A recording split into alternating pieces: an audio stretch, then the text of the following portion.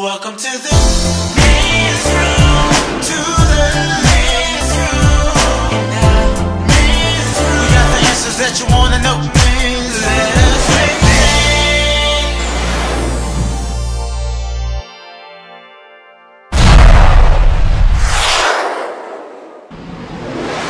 Hey, I'm Kenny Anderson with the Men's Room. Thanks for joining us today. You know, the Men's Room comes to you from time to time, and we really focus on three things: race, religion, and relationships. And today will be no different.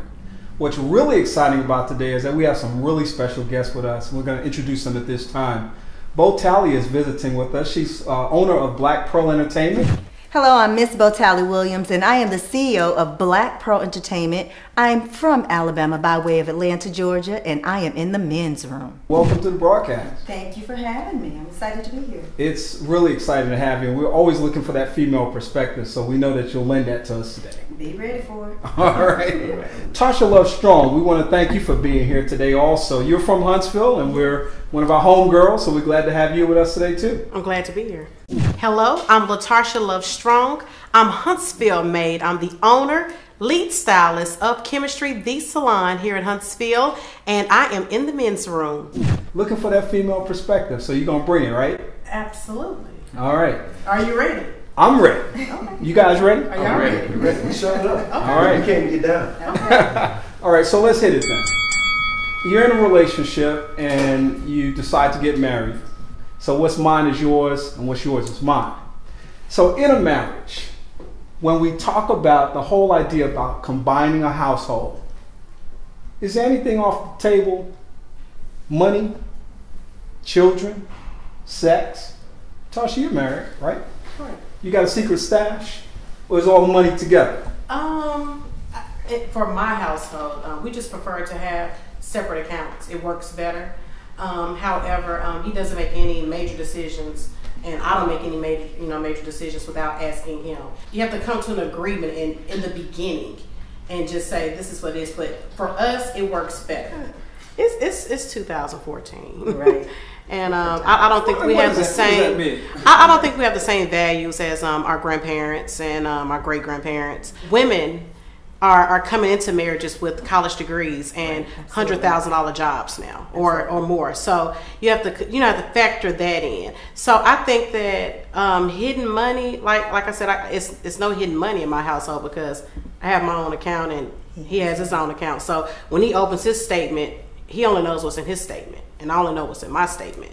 So it works better, but we came into it like that. So I'm okay with hidden money. Okay. All right. I'm okay with it. You're like, it's a new day. That's Yeah, just how people do it now. yeah. It's just it's not like the 1950s. Where we're at home and just fixing hot water bread. We're not doing that. Yeah. Absolutely. So, I see everybody shaking their head like they're in agreement. I'm wondering, am I the only dissent in this group? Am I the only one that says that hidden money presents a problem? Am I the only one feeling that way? You probably It are. presents a problem, like she said, depending on how you come into the relationship. If you came into it and said, hey babe, we're going to do this together and blah, blah, blah, blah, then I can see if I'm stashing $200 or whatever a week aside and he finds out about it, I can understand why he would be upset about that. But if you come into it agreeing, I'm going to have mine, you're going to have yours, let's make sure these bills get paid. as long as the bills are paid. We good. Okay. I don't have a problem with that. Okay, you keep moving forward. Let me ask you this, Mark. Let me ask you this. She makes more money than you. Tasha, put it out there. Women go into relationships now, 50, 60 large, more than what you make. Is that okay for you? You're single. You're still on the market. She comes up to you, man, she's making 100 large, man.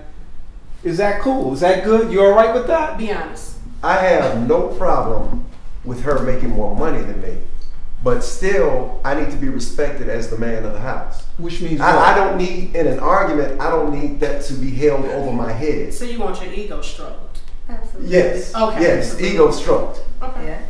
In essence, when things get heated, and you say, well, that's why you're only making $30,000 a year. that makes a man who's supposed to be wearing the britches in the house feel about this big. Mm-hmm. Now, some on the outside looking in might say that that's unfair, but in a union, you have to build each other up. He probably needs, and it's a shame. But flip it. Like, I hear you talking, but what if she's the stay-home mommy You get it, and you're making all the money, and she decides she needs to go do this, and she has to ask this money for you, or she may not be doing something properly around the house, and you done got a little frustrated, and she says, baby, I need to go and get this, or I need this for myself, and then you like, I'm making all this money, you ain't doing all this, and blah, blah, blah, blah, I'm gonna need you. Like, I hear you saying, like, I know men need their ego stroke, and they want to feel a certain way because they're the man, regardless of who's making the money. Got that. But there's always the flip side of it. Flip it, and then you'll understand how we feel when we're making that money, and we feel like, yeah, you know, because the man is supposed to handle the house, regardless. But times have changed. So here we go, everybody. We have an interesting situation, and you know, this is real interesting to me because it's hot now today, and I think we see this a lot, and I'm real interested to see what you guys have to say about this. So, Ms. Botel, I want to come right at you with this question.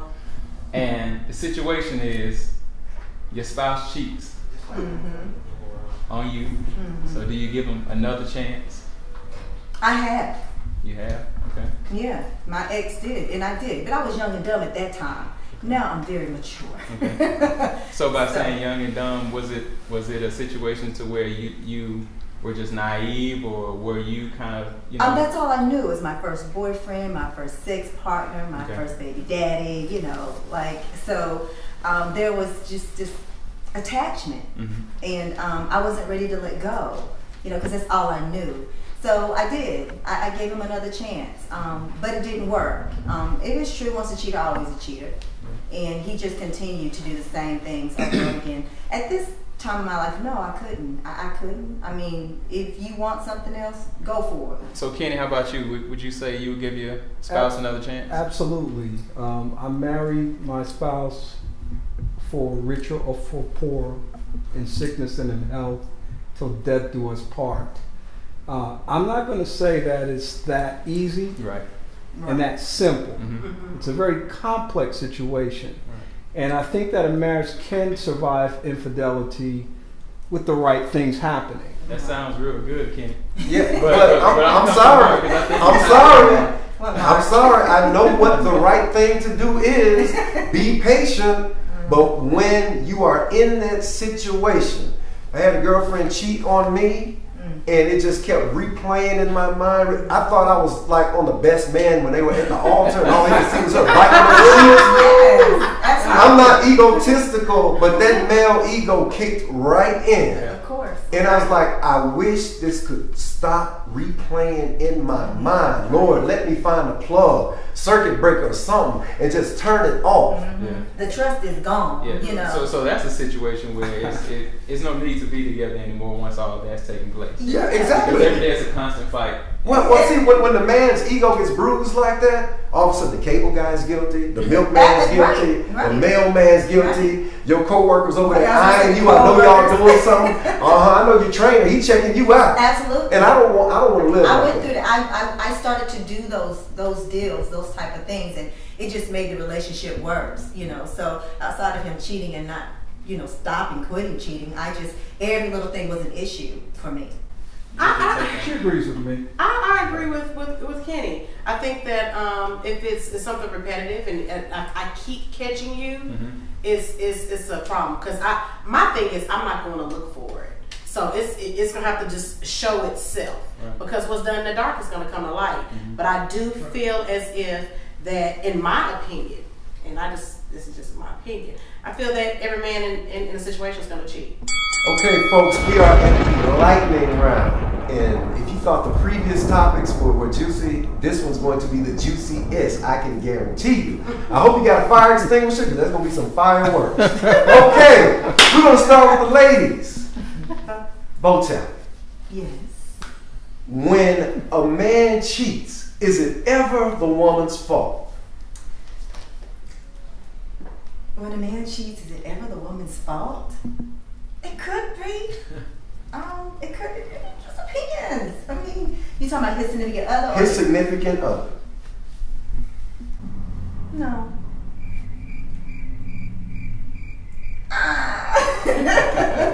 Never. Never. Oh, he said never. Never. The question is, I got the answer. Never.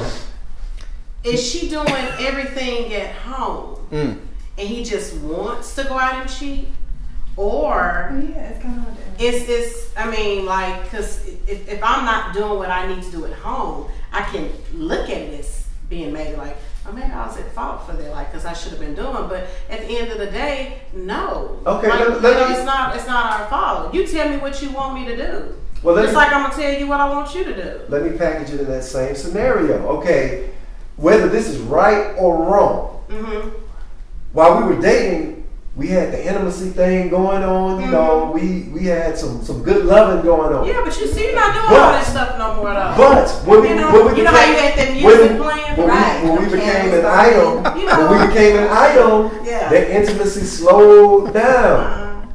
So again, with that being said, is the woman ever to blame No. in a situation like that? No. No. I think Mr. Kenny Anderson really wants to take a stab at this. I see. Mr. Anderson, I want you to go in. No. Okay, I'm going to say this one more time just in case you didn't hear it the first 30 times I asked the question. When a man This is a cheats hard or when he's question, pushed, when he feels that he's pushed to cheat, No. notice how I set that up. Push. No man's Is it ever the woman's fault? I agree. No man's ever pushed to cheat. A person that cheats because they choose to cheat. Right. So it's not the person. It's never the other person's fault. No.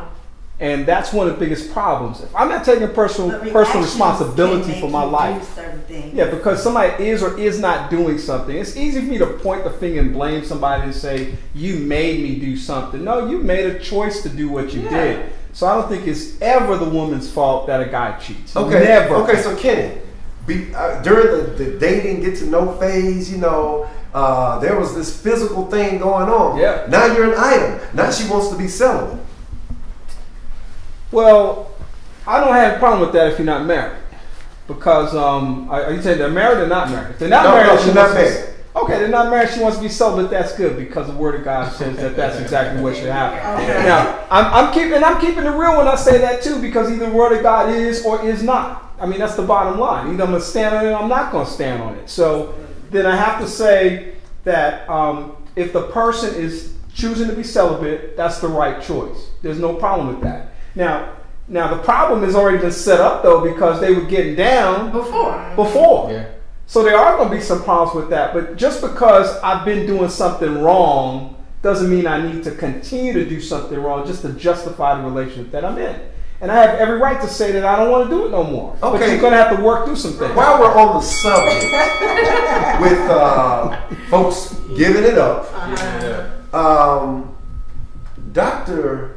Huxtable, a.k.a. William Bill Cosby, the star of many movies in the 70s, the Cosby Show, you know, America's #1 dad. Everyone's dad. All of a sudden, everybody's coming out the woodwork, and you know, from the 60s on up to the present day, saying that he did X, Y, and Z. Okay, so my question is, do you think that some of them are trying to play the victim now? I don't understand why they're coming out. Why now? Yeah. Why now? Yeah, why now? Yeah. And What are you trying to gain from Yeah, it? why now? 15 minutes of fame, a little To be money? relevant? I now, mean, now, where mind did you, get it?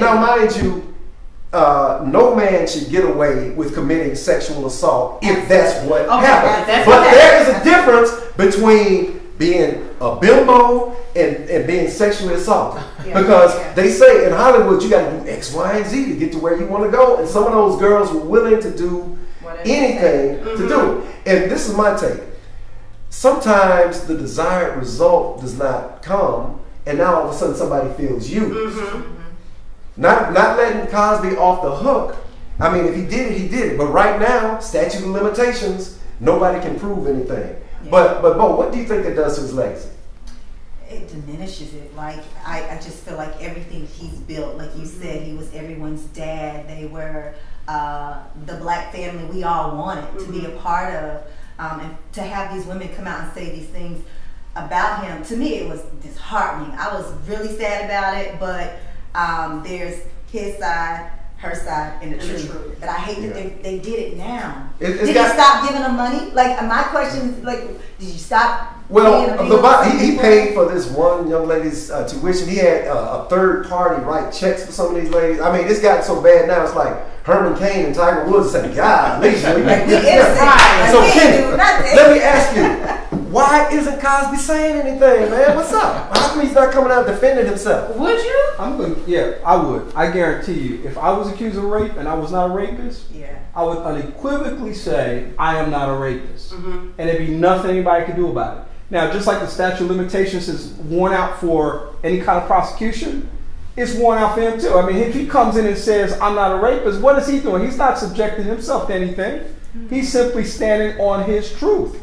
And the problem is that he's standing there looking in the camera talking about, I don't want to answer this. So there's some embarrassment.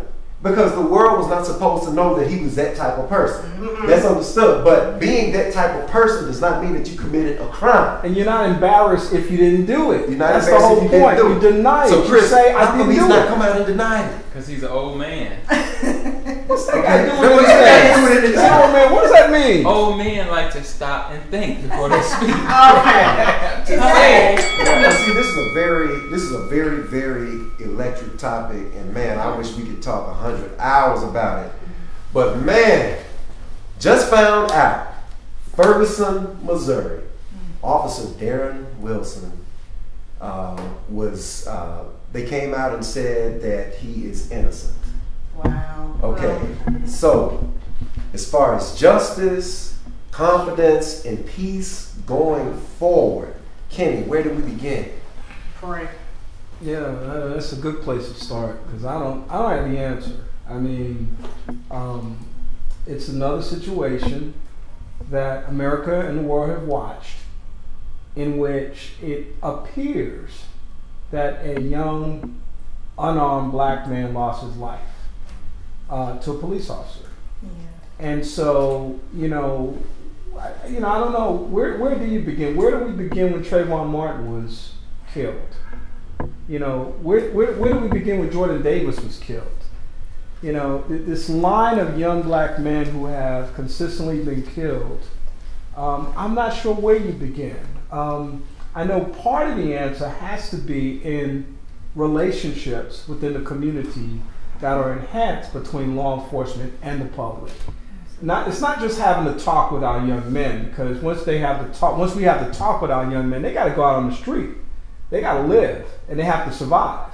So you also have to have a parallel education process going on with law enforcement where there's an understanding of young black men. They aren't all thugs. They aren't all out to rob you and kill you, unlike Rudy Giuliani and the kinds of things that he's been saying about why there's so many police officers out on the street in the black community. I mean, and that's a great point you make, Kenny. And Chris, I mean, what do you tell these young men who are the future?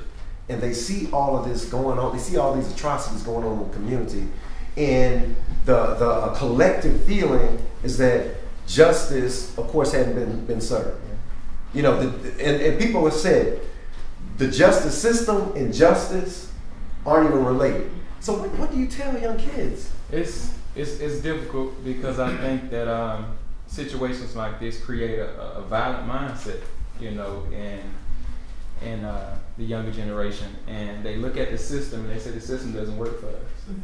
And at what point does the people feel like the system worked for them? Because I think that has to switch. Something has to happen to where they kind of will respect the system. You can look at a situation like I had a guy that came into my barbershop, and he's a police officer, but he talks about things like the jails and everything is it's all about money. And so if the situation is where the jails are full, these guys can go out and do what they do, and they really can't keep you in the jails. It's kind of like they put you back out here. And so there never becomes like a respect for the system, respect for society. But to your question about what we can do is, we can continue to do the community type, things, to continue to build up and try to help the young people to still have a, you know, an expectation of a better future. Yeah, I think the community thing is always important. You can never do enough community work. But Bo, do you think that, and not just talking about the situation abroad in the United States, but in Ferguson, do you think that hiring more African American police officers may help quell that situation? Yeah, I've never been to Ferguson. I don't know how big or how small it is. And I've only seen what I've seen on the news. And yeah, I think more African American police officers do need to be hired in such areas like that. I don't believe what Giuliani said earlier about most of the crime is in black areas, black people killing one another. No, I don't. I have 3 boys. And I'm going to tell y'all, before I got here, I texted all my children, I have 5, and I said, I don't know what this verdict is going to be today, but be careful. Because not just in Ferguson, but everywhere, people are going to act up. Right. Just stay home for the night for me. And I shouldn't have to say that to my boys, to my children. Darren Wilson pulled the trigger, but America shot, giving him permission to legally connive me. But I'm not alive to tell my side. But with God, with innocence, he will find me. America shot me. I speak for the people. Say we have rights, but we know they ain't equal. Welcome to the men's room. To the men's room. Men's room. We got the answers that you wanna know. Let's make